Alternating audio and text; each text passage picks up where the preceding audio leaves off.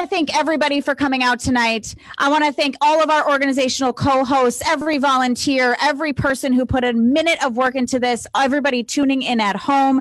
Thank you so much for celebrating the life and legacy of Ruth Bader Ginsburg with us.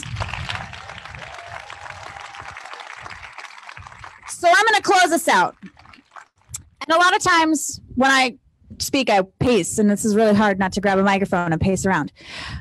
But I've been thinking a lot about Ruth Bader Ginsburg and what she brought to us. You know, she was a complicated person. She was not perfect because nobody is, but she gave us our work, or her work for us. And I was thinking about the articles I've read about her and the speeches I've seen her give. And I noticed that every time she spoke, she talked about the shoulders of the people that she stands on or stood on. And she always took that time to place herself in a long line of fighters and champions.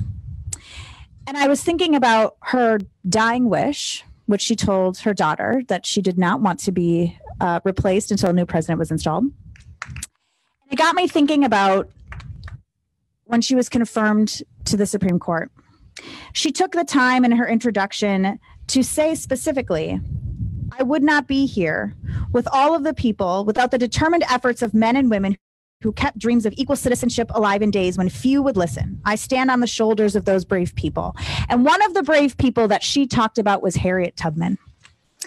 And Harriet Tubman, when she was on her deathbed, the advice that she had for the white and black women, the white and black feminists who were fighting for the right to vote, will stick together. And it is very true that we have not always stuck together, and that right now there are forces seeking to rip us apart and farther from each other, which means that today and now we place ourselves in the long line of champions and fighters. And now we, metaphorically, stand on the shoulders of Ruth Bader Ginsburg. And if she called Harriet Tubman in during her Senate confirmation, we can call those words in now. We can stick together. So I want to leave you with this. One of my favorite Ruth Bader Ginsburg quotes is, real change, enduring change, happens one step at a time. So let's take that next step together and stick together. Thank you so much for coming out.